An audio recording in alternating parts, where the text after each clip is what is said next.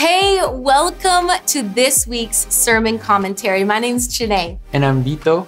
And really, this is a time and a space where we get to expand on some of the truths and thoughts that were brought up and discussed in this week's message. So we hope you enjoy.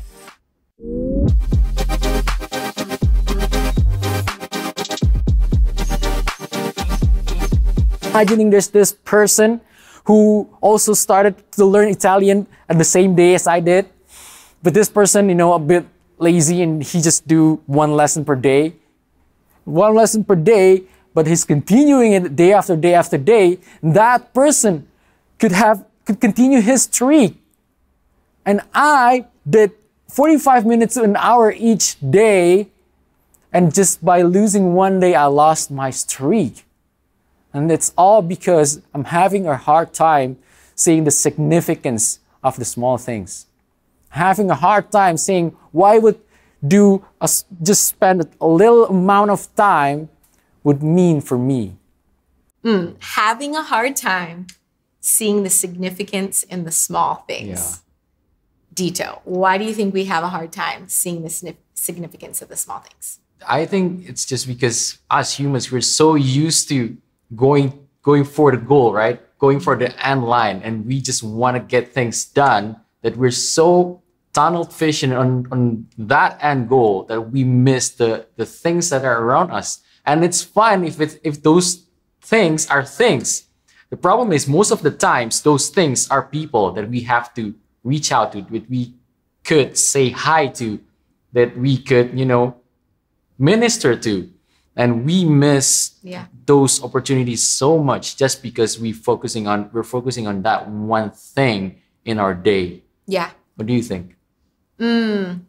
I really feel like oftentimes we're preoccupied with the shiny things, like the things that seem big, right? The grand gestures, the things that are like really show someone who we are. Well, at least that's what we think, right? And we kind of go after them. And I think it makes us feel of worth, like we've done something great, like we've done something good that people can see.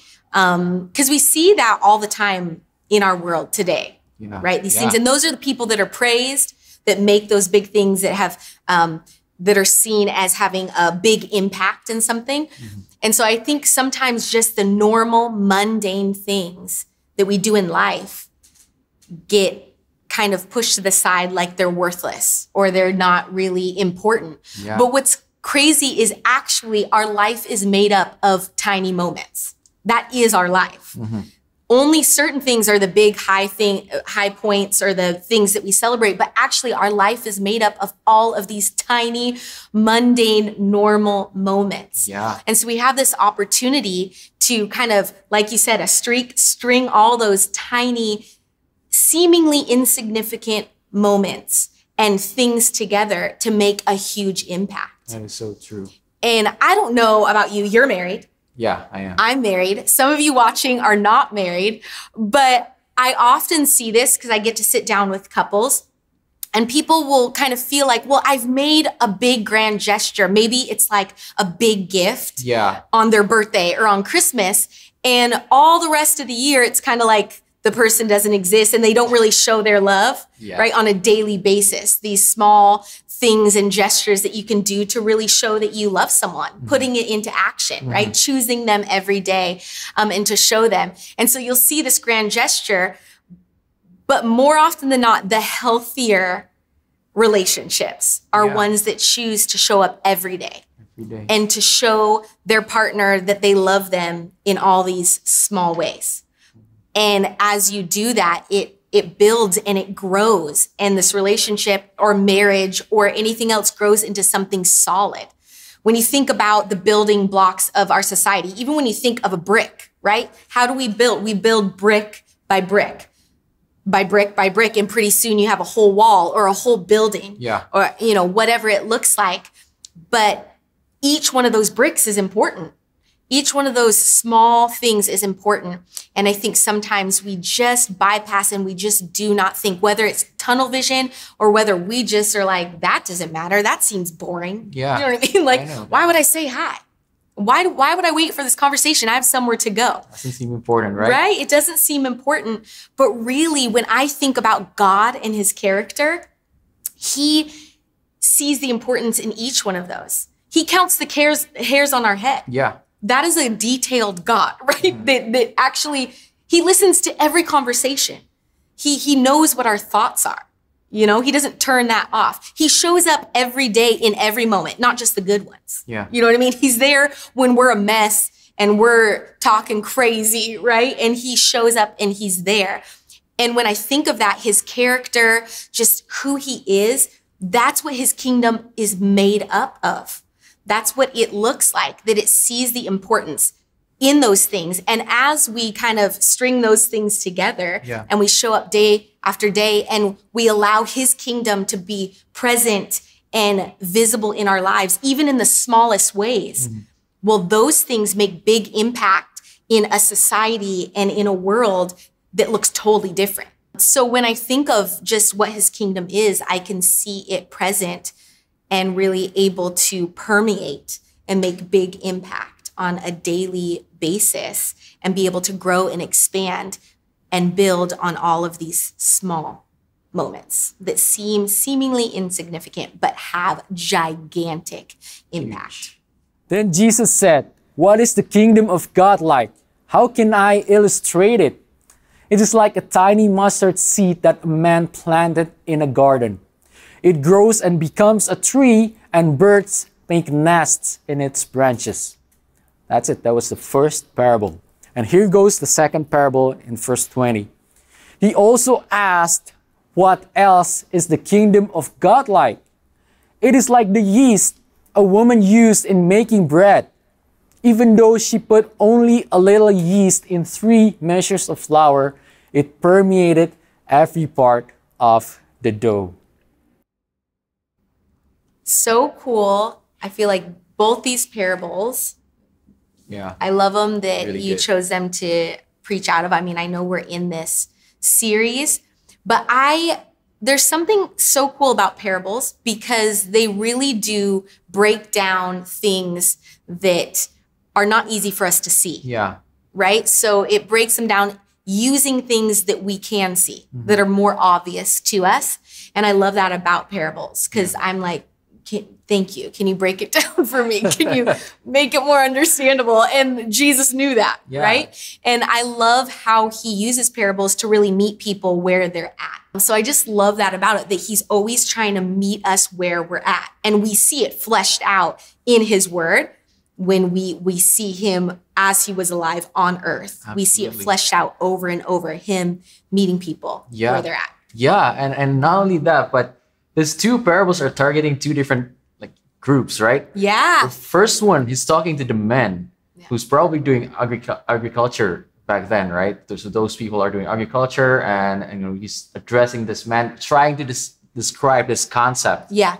But then he also was talking about the women who baked and cooked, who's just serving their house with food with the second parable. And this was not a common thing back then. Remember when Jesus was feeding 5,000 people, right? Yeah. It's not actually 5,000 people, it's just 5,000 men. Yes. So that's how the writer was writing this about, because that's how they used to record things. Just recording about the man, it's very male focused, right?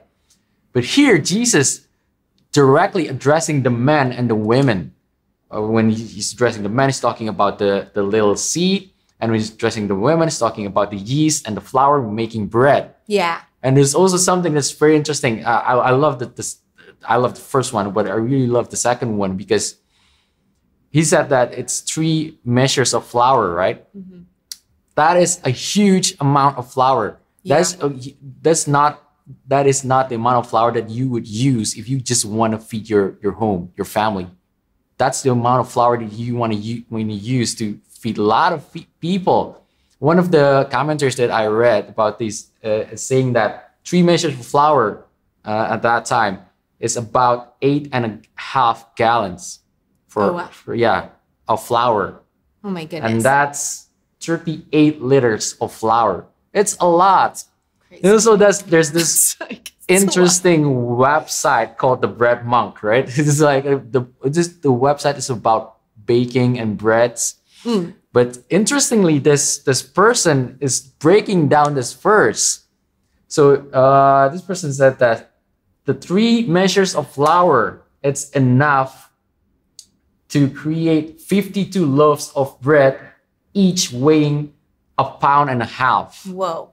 That is enough to create 416 peanut butter and jelly sandwiches. Wow. A lot. It's a lot of bread. PB&J. A lot of PB&J. Yeah. It's incredible. I think Jesus is trying to say that, it's from this just little bit of yeast, you can feed lots and lots of people. Yeah. And it's amazing. And he's trying to describe this bigness that the kingdom of God will be. And this is the crazy thing when I think about it, is just the expansion of his kingdom. Right? So everything about his kingdom coming to earth, like it looks different than anyone thought, right? But people were expecting the king and the salvation to look different. Shiny. Right? To come, shiny, I don't know, lots of trumpets, just like whatever it's gonna look like, the kings of that day at that time. And for his kingdom to be established and to look like the kingdoms of that day. Yeah. And his kingdom is ushered in a totally different way. Yeah. And not only that, now his church is being established in a totally different way. Yeah. Here's Jesus, it seems from very small beginnings, is representing him himself, a carpenter of trade, right? Nothing flashy. Nothing flashy. Right? Is coming in and showing his kingdom daily through the outworking of what he does, through his life. Exactly. Establishing his kingdom. Yeah. Doing things, small things, moment by moment, day by day, that are not normal for that day, are not seen as things that really should be done, or a king should be doing, or a kingdom or the kingdom should be doing. He's showing love in all different kinds of ways. Yeah. You know what I mean? Yeah. And no one is kind of pushed on the outside of this. Men, women, and children. If we look at it from the expansion of the kingdom of God, right? Or the expansion of the church, we see it expanding. We've seen from very small beginnings, seemingly insignificant beginnings, we've seen the church grow and grow and grow. We've seen his kingdom expand and be very impactful in the world today. Yeah. Throughout thousands of years, right? Yeah. So we see it. It happened. When you think from something small came something huge, right? That is life-changing for all individuals. Absolutely. The whole time, from the beginning, God is trying to change the way we think about the kingdom of heaven, right? The kingdom of God. The whole time, from the moment he was born in a manger, from a carpenter, he's trying to change the way we think, the way our minds works, the way we imagine about what the kingdom of God looks like. He's trying to change the way we think about the small things that, you know, you don't only have to focus on the big flashy gesture, but by using the small things, you can actually building the kingdom of God. Yeah. And that's huge, right? Because that means the worst thing that we could do as a believer of God is to just settle with one way of thinking that we know is true, and we just close our eyes and we just don't want to hear about the new things that God wants to introduce to us. Yeah, that's so true, Dito. Dangerous. Dangerous. Especially when I'm like, how could we ever limit God? Yeah. Because he's so huge, and also the smallest part of him is profoundly more profound than anything that I would come up with or see, right? He's just the almighty, huge, incredible, amazing. God's kingdom, it's something that's carried out in all parts of our life. That's something that Jesus showed us. It is the expansion of his kingdom when we talk about this. Yeah. But how is that done? It's done every day. Every day. Showing up, surrendering, and saying, okay, God, this one small thing is important to you. So it's going to be important to me. Because when you do these things to someone, they would feel that they are loved. They would feel comfort in their hearts. They would feel joyful. And they would feel peaceful. You know, try to think about this for a second. You know what you would feel in the kingdom of heaven, in God's kingdom. You would feel you are loved. You would feel comfort. You would feel joyful, and you would feel peaceful. I definitely feel all those things. And I'm so thankful. I'm so thankful to have God in my life and just getting to see this different kingdom and what it looks like and what it's all about. I think it's important for us to remember that we are a part of the expansion. Yeah. So talking about yeast and expanding and growing, or a mustard seed growing into a large tree, like this, we get to be a part of that. What started out Jesus coming here to earth, showing us what his kingdom looks like fleshed out in the everyday. Now, thousands of years later, we're still a part of this expansion here on earth, which is amazing and something that I think when we can really remember that every day we wake up, it'll make all the difference. Absolutely, right? And sometimes we tend to think that the kingdom of heaven, kingdom of God, it's something that we will go to when we die, right? And we go to heaven. But I think the invitation here is Jesus trying to say to us that, you know, you can feel the kingdom, you can feel my kingdom right here, right now. And you can be a part of it right here, right now, to make the people around you to be able to feel what it feels like in the kingdom of God. I think that's so important. Yeah, so important. Dito, have you ever been to like a really great party or event? Absolutely, yeah. Yeah. How did you feel about it? I feel like, you know, I feel like I had a great time. I feel like I'm loved, surrounded by people that love me. Yeah. Yeah. No, exactly. And I feel like a great event will kind of do that. It's a moment in time. There's multiple moments in time where I can go back to, and it's almost like experience them again because they made such a huge impact on my life. Yeah. And I've been to a few really great events or parties, but one I will continue to go back for the rest of my life because it made such a big impact and it was just so beautiful and it was so intentional. And this was a wedding that I got to experience. But from the moment we got to the place where this wedding was going to be held, over a period of days, I feel like I was ushered into another world that I had never experienced before. I'd never seen anything like it. I was so just taken back and in awe of all the details and intentionality that this couple had put into preparing this wedding to make every part of it so beautiful. From the invitations to the greeting when people welcomed us to the venue and the event, to our stay, to the small gifts that they would leave, to the smells. That's and amazing. The decor and just the ambiance of every day and every night leading up to this wedding. That wasn't even the wedding yet. And then when it gets to this wedding, I just will remember it forever because it was so beautiful having the people around. Everyone was having this incredible time.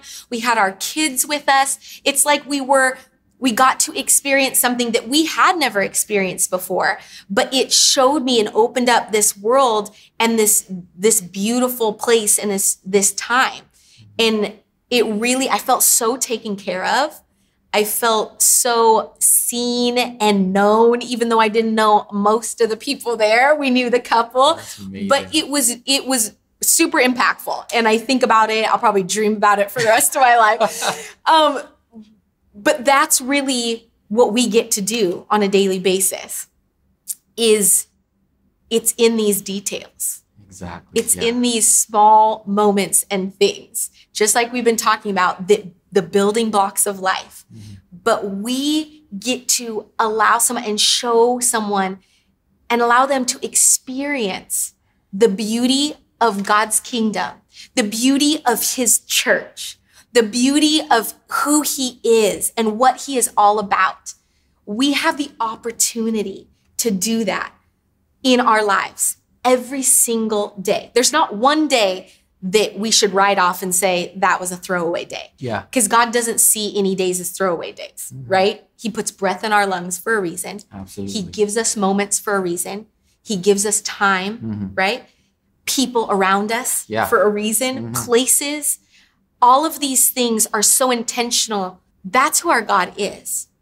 So why would we ever think that the small things aren't significant? And his kingdom is built on it. Yeah. It's upside down. It's totally different than what we see out here and experience in this world. That's what we get to be a part of every single day. So today or tomorrow or sometime during this week, when we're out and about in this world, I want us to think about that. I want us to wake up and think about the fact that people are going to get to experience Jesus. Yeah. People are going to get to experience what our God's kingdom is all about, what it looks like. It's inclusivity, right? It's acceptance. It's love. It's lack of shame. All of these beautiful things that we experience on the daily, that the opposite of these things ruin people's lives. Yeah. Lack of love. Everyone's searching for it.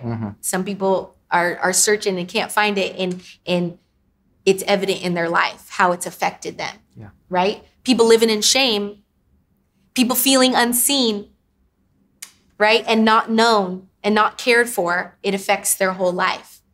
Right? People feeling like they don't have a home, or that they don't know what kindness looks like, or they don't know what a father looks like. This is something that our God can offer to everyone, right? Yeah. They can experience all of these things, the abundance of them in his kingdom through who he is. Yeah. And if we accept, I guess, the challenge of surrendering and saying, man, I'm going to let every part of my life shine who you are, they're going to get to see that in your smile. They're going to get to see that in the I love you, in the conversation, in the way you listen to people. They're going to get to experience that in the way you quickly ask for forgiveness, in the way you are thoughtful in so many different ways, where the things that you remember, and maybe you do send a small gift, right? Yeah. Or maybe you call them up, the way you show up. All of these things are going to be different ways that are going to continue to expand and see this kingdom established here and bringing people into it. It's going to bring people in. And I don't know about you, Dito, but that is what I want. Exactly. That is so I want good. people with me. I don't want it to be like, well, I'm just caring about me. No, I love being with people, right? I love experiencing good food with people. And so why would I not want to experience the abundance of who our God is? Yeah. And his kingdom with other people. I want that, and I'm an introvert. Exactly. Right? Introvert, extrovert. No one is excluded. No one's excluded. And if you think you're off the hook because you're on lockdown, guess what? You're not. Because you can still WhatsApp people, you can still Zoom people, you can spread God's love through those mediums. Oh, sure. You can be kind within your house with all your family members that you see every single day for hours at a time, right? You can extend patience. There is a lot of different ways. So nothing's excluded. No time frame, no set of time, no season. Yeah. God's everywhere all the time. And I love that. I love that so much. Well, that brings us to the end of this week's sermon commentary, and we really do hope you enjoyed it. We love having you here with us. Really, our prayer is that you would have some time during your own week to really think through and ponder some of the truths that God may be wanting to speak to you. We'll see you again next time.